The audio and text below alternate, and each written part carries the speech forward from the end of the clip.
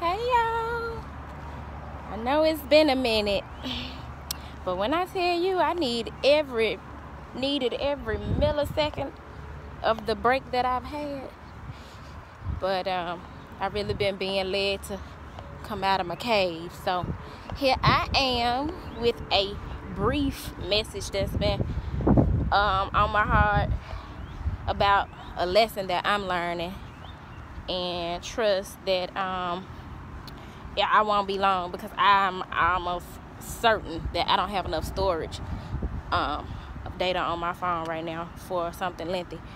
But we always talking about self-care this and self-care that and woody woo woo. And what I'm learning, because there's levels to this shit, is that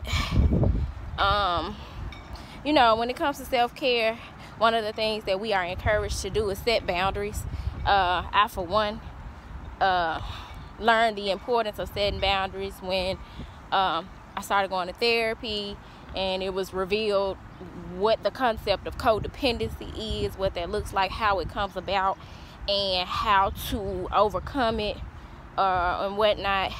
Setting boundaries was one of the most important things that I was told to do. But the thing is, they tell you to set boundaries, but they don't tell you how. And so then you're either faced with having to ask the question. You ask the questions. You absolutely ask the question. But you also do your research. And you make sure to reflect.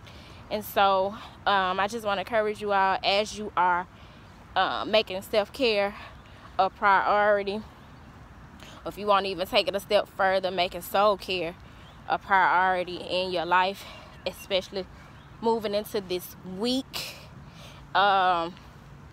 Make sure that we are setting boundaries. I know yesterday I intended to spend my whole day pretty much at the park. I had packed a bag, made me a smoothie, got here, started walking. The plan was, once I finished walking, to sit down and meditate, chill, maybe even do a reading, make some notes for an upcoming episode of Co-Creating that I have in mind. And I got a call from somebody who it was going to cut off. I told you. But I'm back. So what I was saying was I set out to spend a day at the park yesterday, got a call, and needed to go run to one of my family members' rescue. But I told myself, I'm not going to stop what I'm doing right now to go do what it is that this individual needs me to do, because they did not prepare. So I was like, I'm going to finish my walk, and then I'll go take care of it. And once I finish with them, I'll come back.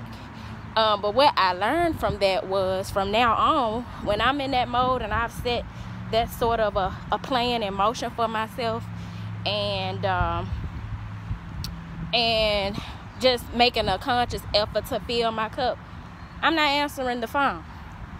Everything has to wait, because I'm putting myself first, I'm putting my soul care first, and that is the priority. So I hope that in that way you all can take from how I am learning to set boundaries as I go. I have books on it.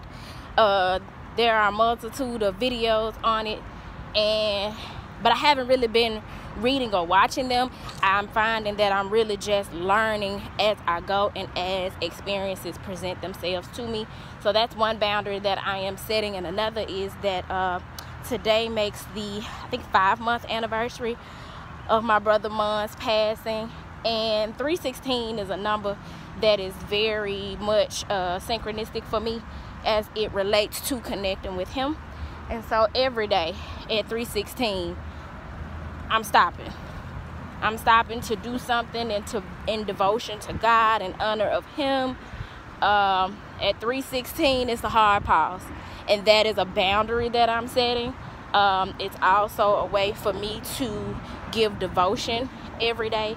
And so I just want to encourage you guys to think along those lines. You can consider this your soul food for this Sunday. I'm hoping to pick back up on the regular But in the meantime, in the between time, I pray that you all are well, that you have a good week. Peace.